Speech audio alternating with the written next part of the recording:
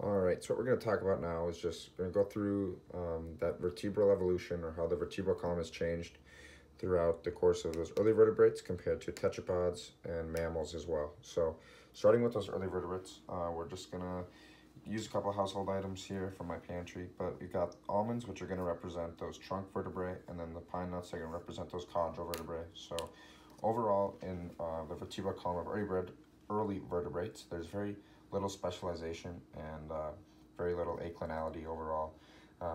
Just a few arches that would be more suited for a more realistic model and for some rib attachment. But other way, those ribs weren't very prominent in those early vertebrates, especially in the Enslamobronchi or a shark. So, like I said, very little vertebral differentiation here. Going up to next the tetrapods, you can see immediately that there's a little bit more specialization already. There's going to be only a few specializations in that there's zygapophyses present in those early tetrapods, which really just became prominent and important for their transition onto land. They're going to have a little more weight bearing that they're going to need to handle, as well as those zygapophyses are going to help with the anti-twist or a little less flexibility, a little more rigid. And then finally, for those mammals, that's where we as humans fall under, obviously.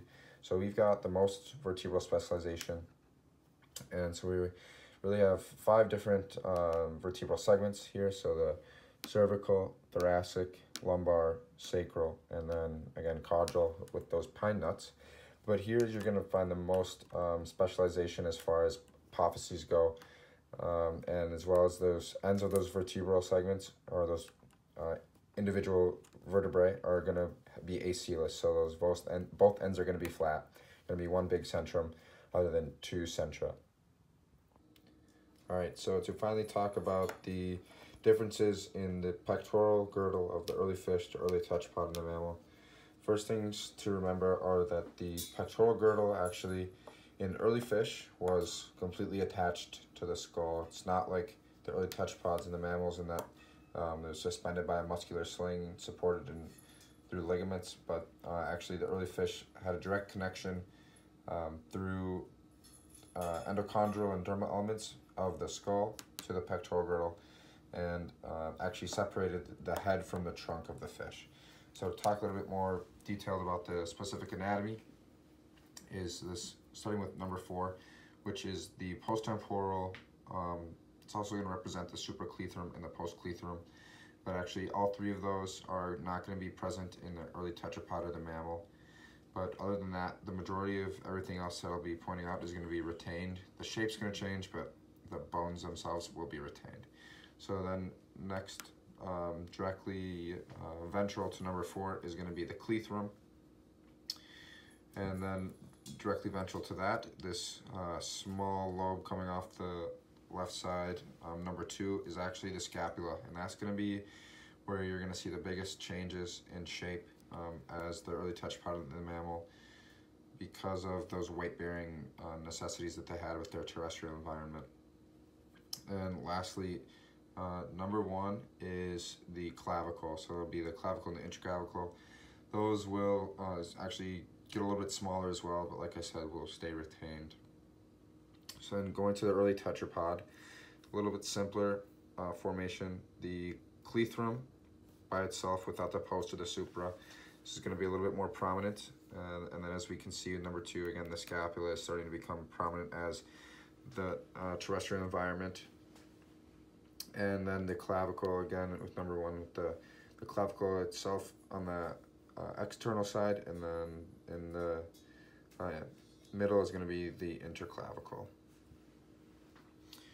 Lastly is going to be the mammal. So if you kind of take into context what we've seen in the previous 2, this scapula here at number 2 is obviously much larger compared to the 2 other stages. And the clethrum is retained, fairly similar shape to that of the early tetrapod. And then finally, the clavicle is going to be a little bit bigger, but fairly similar to that of the early tetrapod.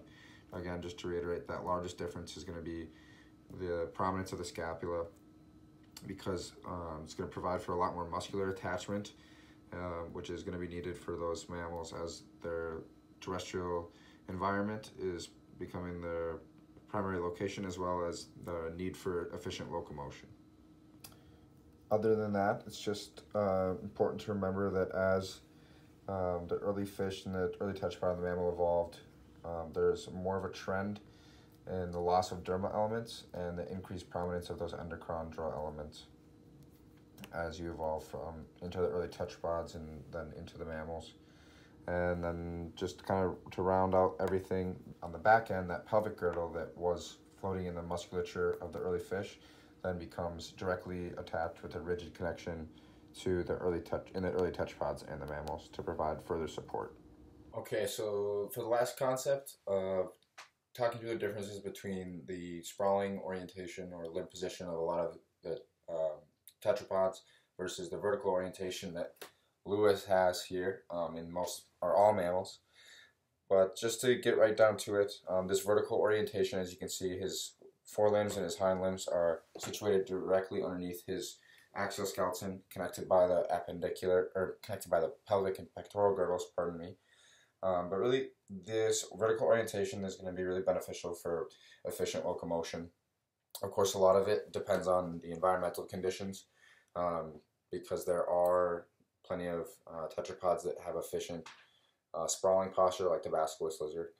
But what the vertical orientation kind of results in these mammals is a really increased prominence of the scapula, and obviously you can't see the intricate anatomical details, but you can feel them, which is really interesting once you have the knowledge to go behind it.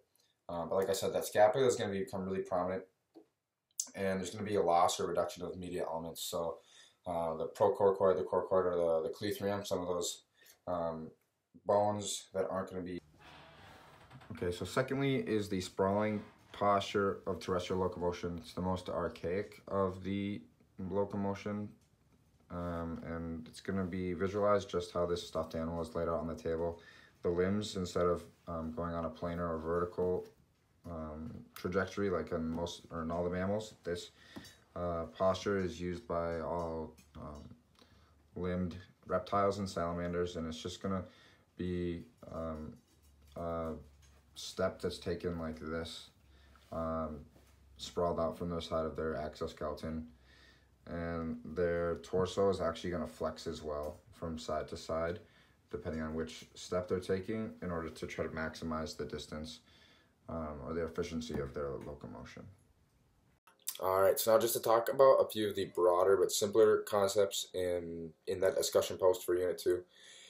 I've got a great live cadaver right behind me, so we're going to just go over kind of how the skeletal system has its benefits, or what the purposes of the skeletal system are, and then as well as some of those problems that us as humans have since we're bipedal. So to start, there's the cadaver. That skeletal system is going to give support and structure to the body. As we can tell, even though we can't see the skeleton, we know that it's there under all of that soft tissue layer. It's going to give us shape, so it's a classic bipedal human shape, upright. You can see the shoulders and the joints, the cranium positioned directly on top of the vertebral column, and then those bones are also going to store a lot of calcium for us. So if we remember that calcium feedback loop with the thyroid and the parathyroid glands supplying calcitonin and parathyroid hormone that either signal or don't signal the osteoblasts and osteoclasts, so that calcium is going to be in there, in the bloodstream and in the bones.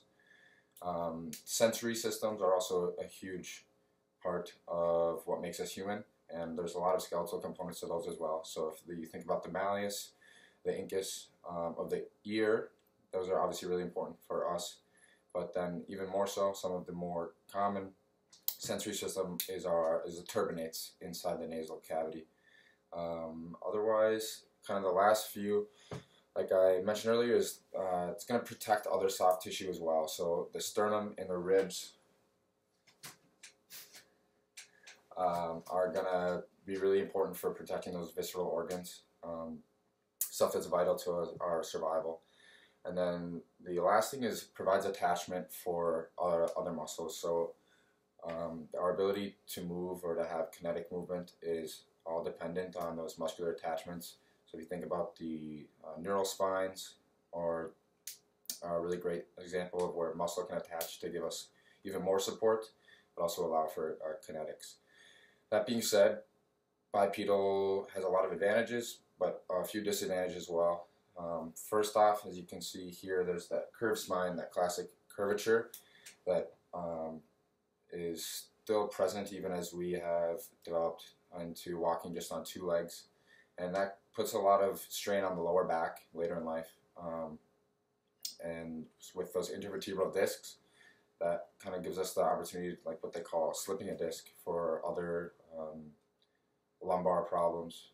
Other than that, because we have so much weight above our body with our heads, our organs, a lot of our skeletal system of the axial portion is above some of our most valuable and biggest joints. So the inward projection of the femur actually angles all of that upper body weight over the knees, and that's going to put a lot of strain on those joints as well. I know people say don't lift with your back, lift with your legs.